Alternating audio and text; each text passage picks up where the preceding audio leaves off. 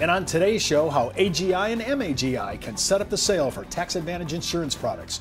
Part one of this week's series on tax investment strategies with nationally recognized columnist Ken Davis, CLU, CHFC, CFP, and CPA. Hi everyone, I'm Steve Savant, syndicated financial columnist and contributing author to Backroom Technician and Innsmark. Let's get down to business. Well, welcome to the show, Ken. Hey, Stephen. Well, you know, we were with you all last week. You're setting us up. This week, we're even going into deeper. We're going to talk about investment strategies that have tax ramifications. And of course, insurance products are a big deal about that. But we wanted to redux and make sure we understand this. And we're going to go through the 1040 because knowing how to use AGI and MAGI really can help not only your client, but you're going to be known for really coming to your client, giving cash flow because of your tax strategies. Ken, tell me why MAGI is becoming the new mantra for advisors. Well, it's interesting.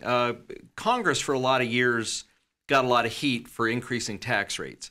So they learned a long time ago, actually all the way into the early 80s, that the way to get around this issue of having the nightly news say tax rates have been raised is they raise them indirectly. They chip away at the tax deductions, the exemptions, credits, and stuff like that. And how they do that is they don't do it with tax rates. They start with adjusted gross income. Do we have the let's go to the page 1040. one of the tax? What's important for our viewers to understand is the tax return is kind of a nice way to get a quick education at a high level.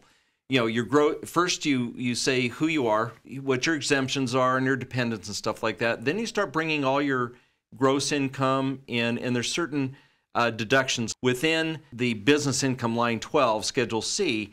There's both income and deductions. So that's just summarize those there. Then we get down to certain kinds of deductions that are what we call above the line. They're above AGI.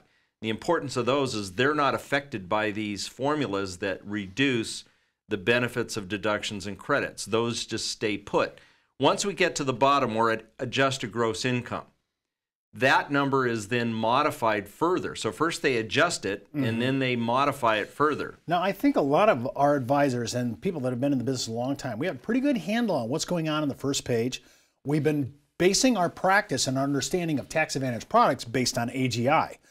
To move to this next level, because it's really to our advantage to understand this, because we're actually I thought this was the final number we were going to be taxed on. Now you're saying, instead of going to Congress and making taxes a new legislation law, which would be public and everybody would be, there'd be an outcry, now they're kind of in this stealth move of making modified adjusted gross income. They're adding back on issues that are exposed to taxes now. Well, think about it. Even on the compliance forms, they ask what the tax bracket of the client is. And I'm telling you that it's meaningless because the tax bracket is just the starting number. What happens is our gross income, our adjusted gross income, modified adjusted gross income, then impact whether we have certain deductions or exemptions or credits that are effective or not. And then we also have alternative minimum tax that, guess what, starts with adjusted gross income and makes different calculations. So the thing is, we can't just say, oh, the cap gains rate is 15 or 20%, or the maximum tax bracket is 39.6. No, that's wrong. 39.6 is just the starting point. We added the 3.8% Obamacare tax onto it. And that's not included in the 39. That's right. That's in addition to. And that whether that kicks in or not is based on, guess what? Modified adjusted gross income. So whether you have medical expenses deductible, whether you can deduct certain IRA contributions, whether or not you get to deduct certain kinds of itemized deductions and credits and exemptions, all flows off this. And to make it even more confusing, there's not just one MAGI. For each of these different elements and parts of the code, there is modifications to adjusted gross income for specific types of things, like Social Security, whether or not Social Security is taxable or not. It has its own MAGI. It has its own MAGI, and each one of these have their own MAGI.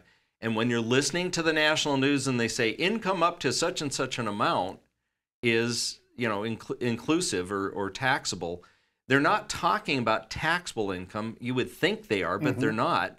They're really talking about modified adjusted gross income. When we're looking at modified adjusted gross income, and how can I keep track of all the different iterations of MAGI? I mean, if we had we probably should do an article on this. When we come back from the break a little later on, we're going to show you an article that Ken and I did that you can have on request. Just write me at steve.savant@ashbrokerage.com. I'll send it to you. It actually walks us through some of these mechanics. But Ken, how many MAGI categories do I have to think about then? Is there about 3 or 4 of them I have to kind of understand? There's dozens of them. Oh my gosh. And I don't know all the crevices in the code. I don't know where all of this is, but you pick up various types of tax forms, you see MAGI everywhere, or adjusted gross income is included. One of the main reasons we're talking about this for advisors is this is something we can do something about. We can affect adjusted gross income and thereby modified adjusted gross income, and we can make the deductions, credits, exemptions they have more effective or make sure they don't get phased out. We can take away the taxation of Social Security income. Steve, this blows me away. We are no longer stuck with just the tax code. These things have ramifications at other parts of the federal law. And I'm talking about is Medicare premiums. Medicare premiums aren't really premiums anymore. The base premium is a premium, but now the additional premiums you have to pay, guess what, are based on modified adjusted gross income. So it's basically a tax. It's a tax. Well, when we come back from the break, we're going to hit it. We're going to show you a little bit of the article, and we're going to go to page 2 of the 1040 and show you a little bit about MAGI. Back in the day, life insurance professionals were called field underwriters. Then, carriers trained their field force in the basics of life insurance underwriting. Today, the insurance industry doesn't educate the agent population as they once did.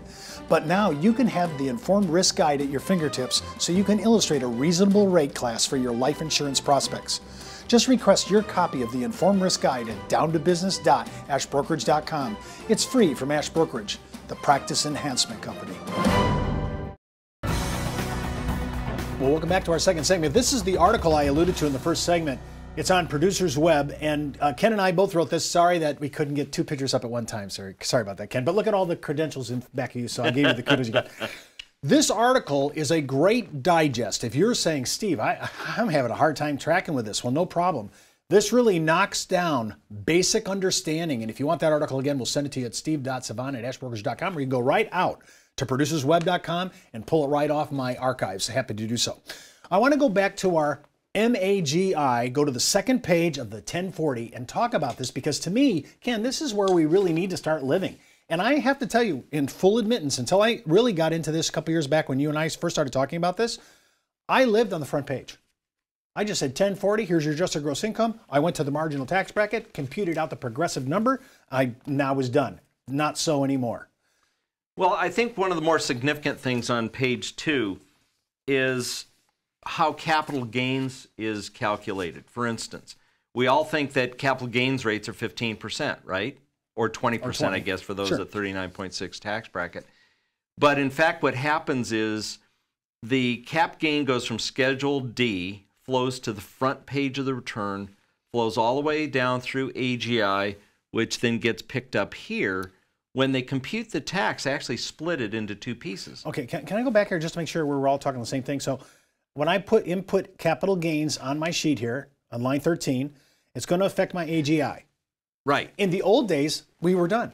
Right. Now you're saying that when we're talking about MAGI, walk me through where it lands on this page. Well, MAGI isn't really here. MAGI is on each of the different elements as to whether Social Security income is included, whether a deduction is deductible or not, all those types of things. That's already happened before we get to this page. But what happens here is where the capital gain gets pulled out, they assess the 15 or 20% bracket or the lower ones, and they compute the ordinary income.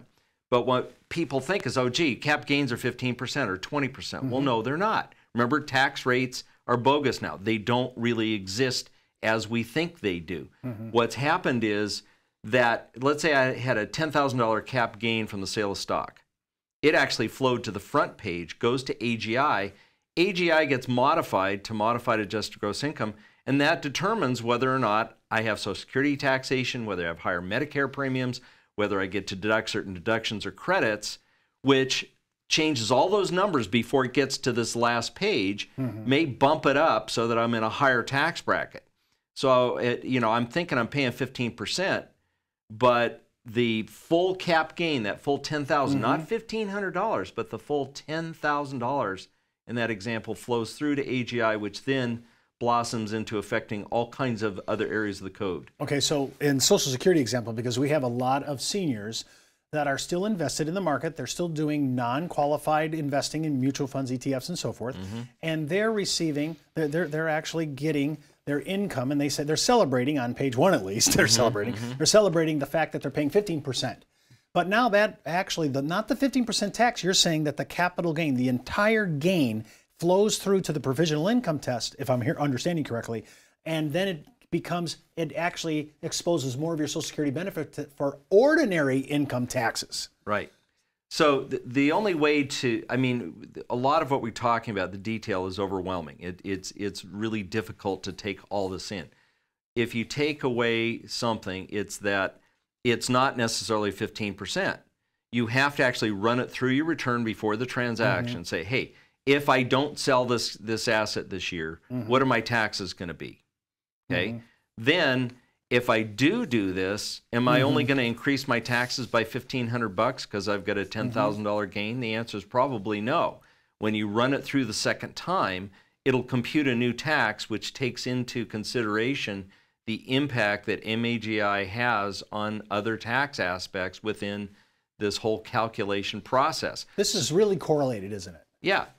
So what you have to do is take the new number and subtract the old number, and it's likely not to be 1,500. It could be 2,000 or 2,500 or whatever. It depends upon all the other attributes of your tax return.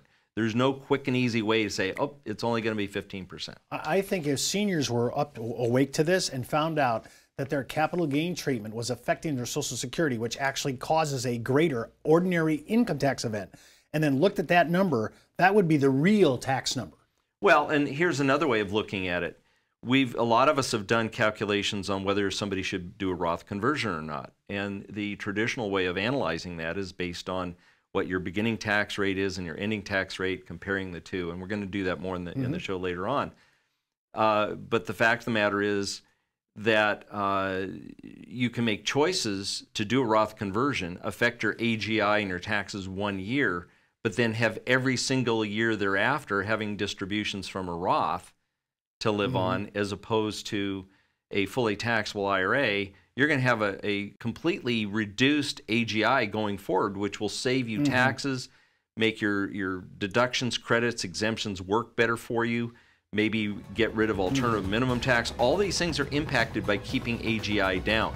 And then later on, we're going to be talking about how the products, life insurance and annuities that we use, can be strategically used to monitor and control AGI, thereby getting better effective marginal tax brackets. Well, that's all we have for the show today. Remember, before moving forward with any of the ideas you hear on our show, always consult your tax advisor, legal counsel, or your broker-dealer compliance officer. And don't forget, you can view all our past episodes at Down to Business at ashbrokerage.com. And remember, you could be wiser as an Ash Brokerage advisor. Ken and I will see you tomorrow.